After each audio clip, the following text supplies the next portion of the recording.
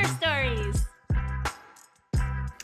Are you ever working on your resume, you're staring at your computer screen and you know it's close to being ready, but there's something just a little bit off?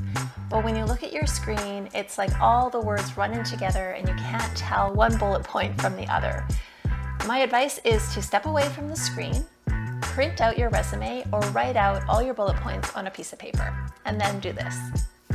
So then you want to take all of those accomplishment bullet points, either printed or written out, and just cut them into little strips.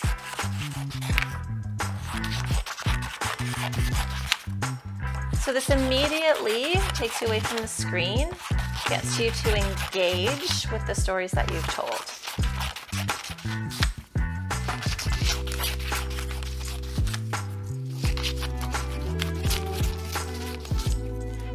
So now you have a bunch of strips of paper, and each strip is an accomplishment.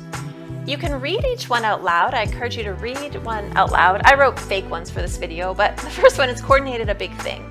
If I can think of a better way to write that, then I can write the edit right on the piece of paper.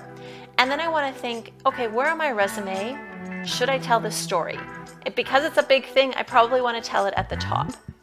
My second bullet point is ran a circus, which is important for the job I'm applying for, but not that important, so I know I want it towards the bottom. So go through each accomplishment bullet that you have and just lay it down in an order that you think makes the most sense, reading each story out loud and making edits as you want. So now you have all these strips of paper, you have your stories in a new way. Go back to your Word document, put in any edits that you made, and then change around the order of the stories.